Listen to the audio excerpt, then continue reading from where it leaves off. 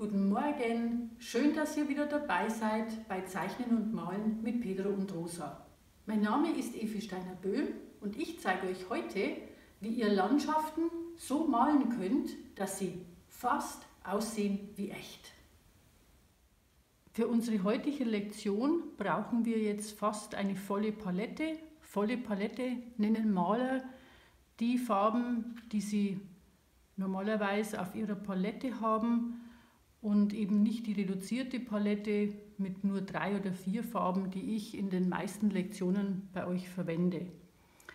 Wir brauchen heute auf jeden Fall Kadmiumgelb und unbedingt 2 Blautöne, und zwar das Phthaloblau, das könnt ihr auch ersetzen durch Pariserblau, Ultramarinblau, das ist ein wärmeres Blau, dann brauchen wir 2 Rottöne, das ist Kadmiumrot und Karmesinrot, und auf jeden Fall einen Erdton. Ich habe jetzt Umbra gebrannt genommen. Man könnte auch Siena nehmen oder andere Erdfarben. Aber bei Landschaften ist es eben immer wichtig, eine Erdfarbe dabei zu haben, weil die sehr verwandt ist mit diesen ganzen Farbtönen. Und wir haben die auch dann später immer in den Grüntönen ein bisschen drin. Und am Schluss natürlich noch Weiß. Dann brauchen wir einen Borstenpinsel Nr. 6 habe ich wieder und einen kleinen Haarpinsel für die Feinheiten und natürlich einen Bleistift zum Vorzeichnen. Beim Landschaftsmalen brauchen wir relativ viele Farben, weil Landschaften zu jeder Jahreszeit unterschiedliche Farben haben. Wenn ihr euch mal überlegt, wie im Sommer der Himmel so tiefblau und strahlend blau ist und im Winter ist er manchmal ganz kalt, und im Frühling sind die Bäume hellgrün, im Herbst sind sie ganz bunt, also da braucht man ganz viele Farben. Beim Farbenmalen ist das Wichtigste, was ihr beachten müsst, die Farbperspektive. Wir haben das schon mal ein bisschen kennengelernt beim Bäumemalen oder auch bei anderen Lektionen, aber hier ist es eben nochmal ganz wichtig, dass ihr euch merkt, je weiter was weg ist von euch, desto blasser wird es und desto blauer wird es. Also blasser und blauer für den Hintergrund. Ja, dann können wir uns das vielleicht im Buch ganz kurz anschauen, weil ich das jetzt nicht alles ins Video packen möchte, dass es nicht zu viel wird. Wenn ihr euch rausstellt und schaut mal hoch zum Himmel, dann werdet ihr merken, an einem schönen Sonnentag ist der Himmel über euch richtig schön tiefblau. Und zwar ganz warm, und deswegen nehmen wir dann das Ultramarin mit ein bisschen am Rotton drin und Weiß, damit es so ein warmes Blau gibt. Und je weiter du dann zum Horizont schaust, ja, desto kälter wird die Farbe, blauer wird die Farbe und blässlicher wird die Farbe. Und das heißt, wir brauchen dann das kalte Blau, das ist in meinem Fall jetzt das Phthaloblau, und noch mehr Weiß dazu, und ganz am Horizont ist der Himmel fast weiß. Und das Gleiche gilt für die Hügelketten. Ja, diese Hügelketten, die ganz weit weg sind von dir, die sind ganz blass und blau und sind auch noch kalt von der Farbe her. Deswegen brauchen wir da das Phthaloblau mit viel Weiß, ne, und dann so ganz, ganz zart nur das Malen. Und dann ist es auch so, dass bei den Hügelketten nach unten hin, ne, da wo unten ist nämlich der Wasserdampf dann meistens in den Tälern, und der vernebelt praktisch nochmal die Sicht, und dann ist die Hügelkette unten immer noch ein bisschen heller als oben. Und je näher die Hügelketten dann zu euch kommen, desto wärmer wird das Blau, also dann nimmt man eben das Ultramarinblau auch mit, und desto kräftiger werden die Farben, und dann haben wir auch das Gelb drin. Ihr könnt im Buch diese Farbtabelle, ich stelle sie euch auch auf die Homepage von Pedro und Rosa, dann könnt ihr sie runterladen und könnt sie selber nachmachen, weil mir das für das Video zu lang dauert.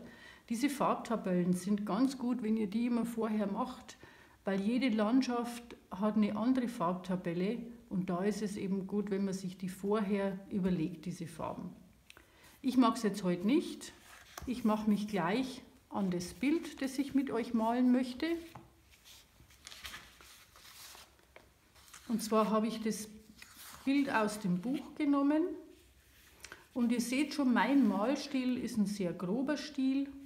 Ich habe die Bäume jetzt nur noch so als Flecken gemalt und auch diese Fichten sind sehr grob gemalt. Wenn ihr natürlich Wert darauf legt, dass das Ganze sehr viel feiner wird, dann müsst ihr das alles mit kleineren Pinselstrichen malen. Aber so zum Üben, denke ich, werdet ihr mit meinem Malstil jetzt auch zurechtkommen. Ich habe das Bild jetzt schon ein bisschen vorskizziert. Ihr seht es jetzt dann im Bild wieder eingeblendet. Ganz kurze Anmerkung zur Komposition. Wenn ihr Landschaften malt, dann bitte achtet darauf, dass ihr euer Bild nicht genau in der Mitte unterteilt. Das mögen Menschen nicht, sondern die Menschen mögen, dass Sachen im sogenannten goldenen Schnitt unterteilt sind. Und das ist ganz grob, ist es, wenn das 8 Teile sind, dann hat man immer 5 Teile oben und 3 Teile unten. Also das mögen die Leute am liebsten. Oder ihr könnt es auch umgekehrt machen, ne, dass oben der Himmel so größer ist. Aber halt immer darauf schauen, dass ihr nie ein Bild direkt in der Mitte unterteilt. Auch da habe ich das beachtet, seht ihr schon. Ne? Das sind die 2 Bäume, die sind hier und hier ist der viel größere Teil. Ihr könnt es auch dritteln und in Drittel unterteilen, aber eben nach Möglichkeit nicht direkt in der Mitte irgendwas unterteilen. Ja, dann fangen wir jetzt mal an mit der Malerei. Wir mischen uns als erstes den Himmel oben. Dazu nehme ich jetzt das warme Blau, das ist das Ultramarinblau, und gebe ganz wenig von dem Rot rein, wirklich nur eine ganz kleine Spitze. Und dann brauche ich relativ viel Weiß. Je nachdem, ob das jetzt Mittag ist oder morgen, ist der Himmel ein bisschen heller und ein bisschen dunkler.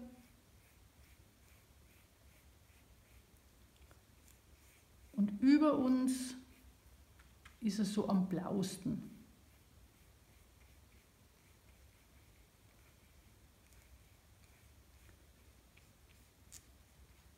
Und wenn ich jetzt weiter nach unten komme, mische ich einfach mehr Weiß in mein Blau und versuche das jetzt mal so ein bisschen ineinander zu wischen,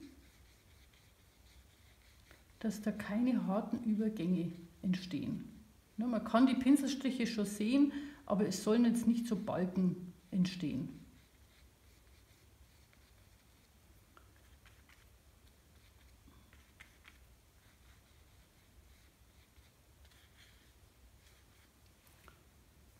So, nach unten noch mehr Weiß dazugeben und immer versuchen, das so ineinander zu wischen.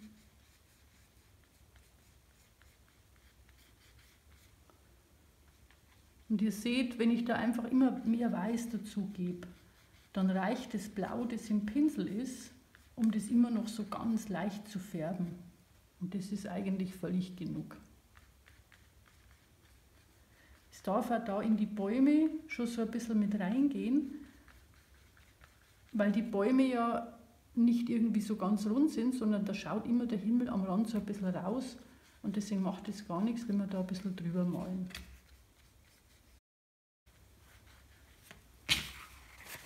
Gut, das war der Himmel. Und für diese entfernte Hügelkette, die so ganz weit hinten ist, da nehme ich jetzt mein kaltes Blau, das Phthaloblau, gebe ganz wenig Gelb rein, also wirklich nur ganz kleine Spitze voll und dann relativ viel Weiß. Dass das so ein ganz kaltes Grün wird, ein ganz blässliches, kaltes Grün. Und weil die Hügelketten, weil das ja eigentlich Bäume sind, mache ich da jetzt auch nicht einen glatten Strich, sondern ich versuche immer so ein bisschen diese Baumspitzen darzustellen. Ne? Ein bisschen höher, ein bisschen tiefer.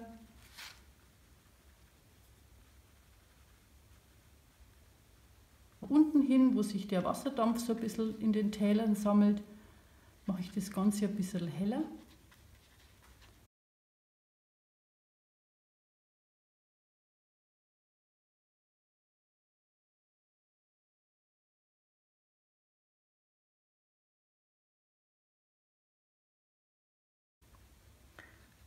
Und immer möglichst die Farben so ein bisschen ineinander wischen, dass jetzt da nicht einzelne so Striche so stehen bleiben, dass man nicht das Gefühl hat, dass da irgendwelche groben oder harten Kanten sind, ne? Weil das sollen ja alles weiche Büsche sein.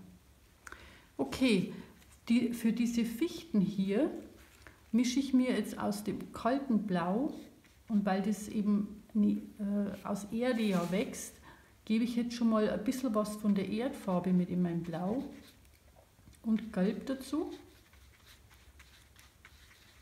Und dann gibt es so einen ganz dunklen, satten Grünton. Und den nehme ich so als Ausgangsfarbe für diese Fichten. Und da ist es auch wieder so, ich versuche jetzt nicht da irgendwie die einzelnen Nadeln zu malen, sondern ich deute einfach nur so die Form an und versuche auch wieder unregelmäßig diese Zweige entstehen zu lassen, weil das ist eigentlich immer so der größte Fehler, den man machen kann, dass man zu gleichmäßig wird. Es dürfen dann auch gern die Farben ein bisschen unterschiedlich werden, nur das muss nicht immer gleich sein, weil wenn ihr einen Baum anschaut, dann hat der ganz viele unterschiedliche Grüntöne. Und das gleiche mit dem da hinten. Kann man auch ruhig so übereinander malen.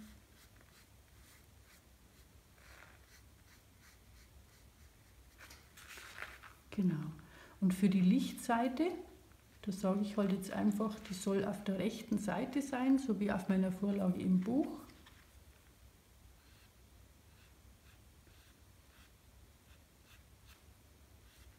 Kann man jetzt so oben drüber nochmal so wie so Lichter setzen.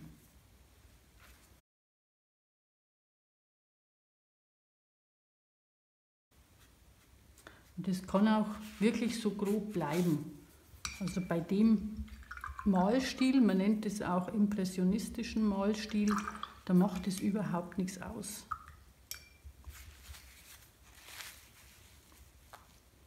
Gut, dann machen wir jetzt noch die Büsche und da nehme ich jetzt auch wieder das kalte Blau, ein bisschen Gelb dazu.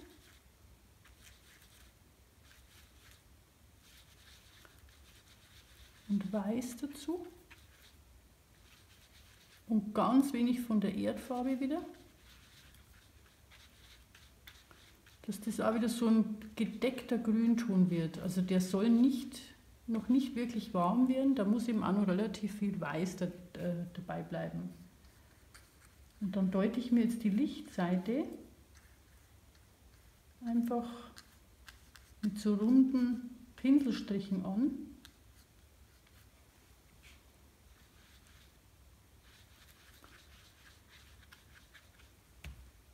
Dann wird es innen ein bisschen dunkler.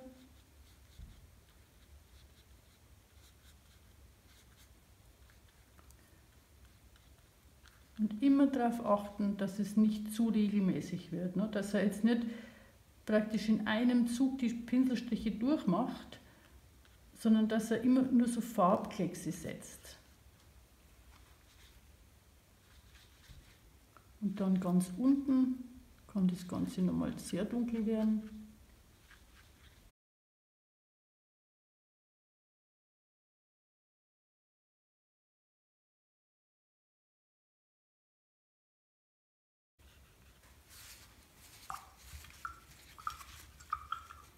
So, und für die Wiese im Vordergrund werden die Farben jetzt wärmer. Das heißt, ich kann jetzt zwar nach wie vor das Phthaloblau noch nehmen, aber ich mische das schon ein bisschen mit dem Ultramarinblau und dann mit Gelb.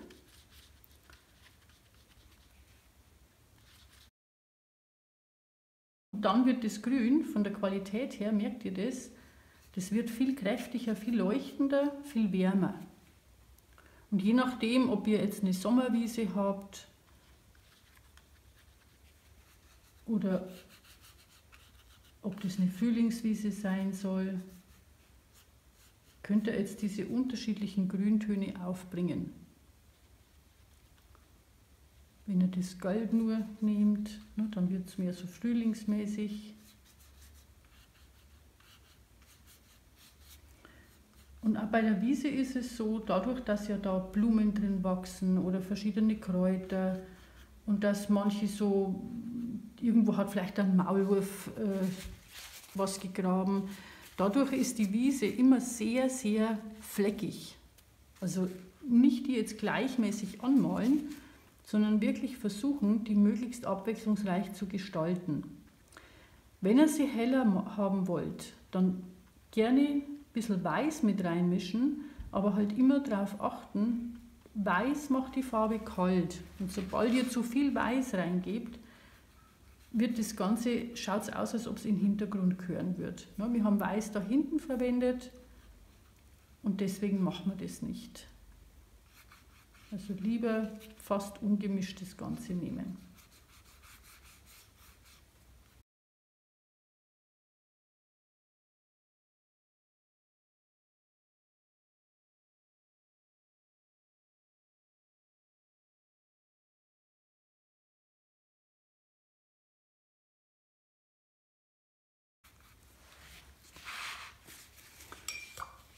Wenn ihr den groben Farbauftrag soweit habt, wie ich das jetzt gemacht habe, dann könnt ihr immer noch mal drüber malen. Also ich arbeite auch sehr viel mit Schichten. Man könnte jetzt auf jeden Fall die Lichter hier noch mal verstärken. Ich mache das mal nochmal.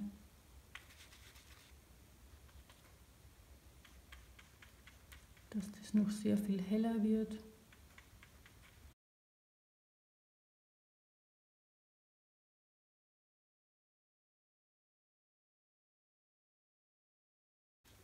Man kann auch vorne nochmal so ein bisschen hellere Stellen reinmachen. Man könnte jetzt im Vordergrund zum Beispiel auch Blumen reintupfen.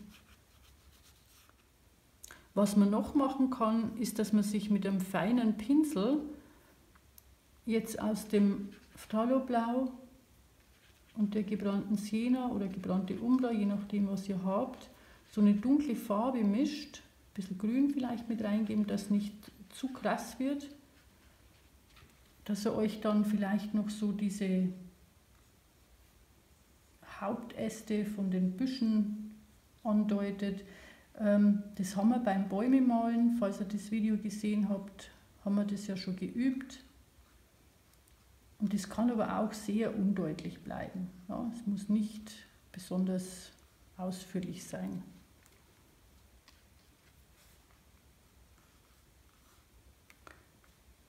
Genau. Und bei den Fichten könnte man jetzt, wenn man Wert auf Feinheiten legt, könnte man jetzt noch so diese runterhängenden Zweige andeuten.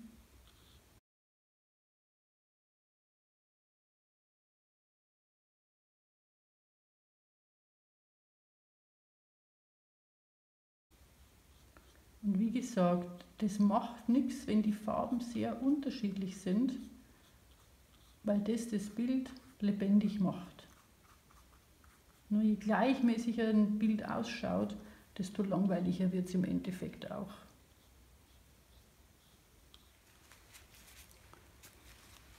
Ja, und auch im Vordergrund könnt ihr jetzt nochmal drüber malen und vielleicht nochmal ein paar ganz helle, so beleuchtete Grasstellen schaffen.